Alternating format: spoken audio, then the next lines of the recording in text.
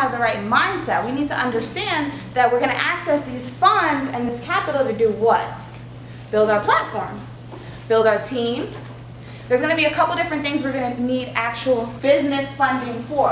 What do you guys think those things are going to be? What are we going to use the business funding for? Working capital. Yep. Employees.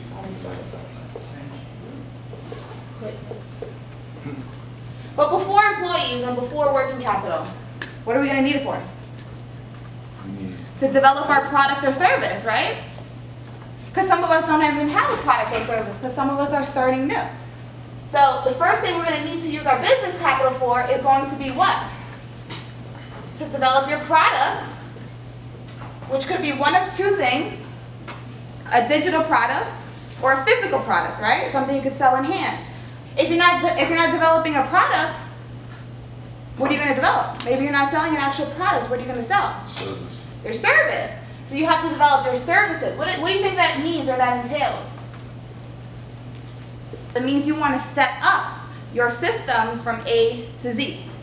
When you get a new client, how do you intake that client?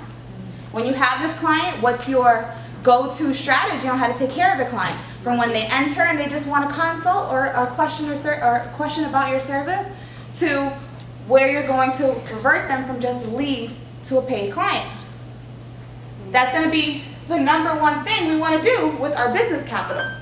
So we can teach you guys the strategies today, and we will go over them on how to access business funds and capital, but you need to understand what's going to be next after that, which is going to be what are we going to use the money for. Let's say you have a physical product, you're going to want to what? Start searching for manufacturers, start figuring out how you can get it overseas, start figuring out how you can get it for a lower dollar amount. A lot of you heard of Alibaba, something like that. To start off, you can start with an Asian manufacturer to start off, and then build your way up until you're able to manufacture your own products. Or until you realize that that's a business for you, because you may start selling that product and not want to be in that business. What else is something else you're going to probably need working capital for? And you guys all said the rest.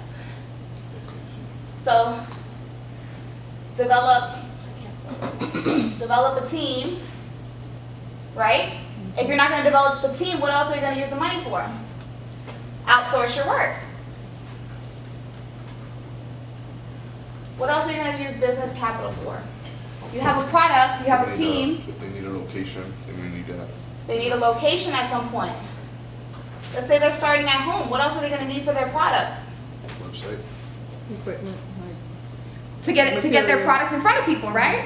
So it's going to consume of what? Marketing. Building a brand, marketing.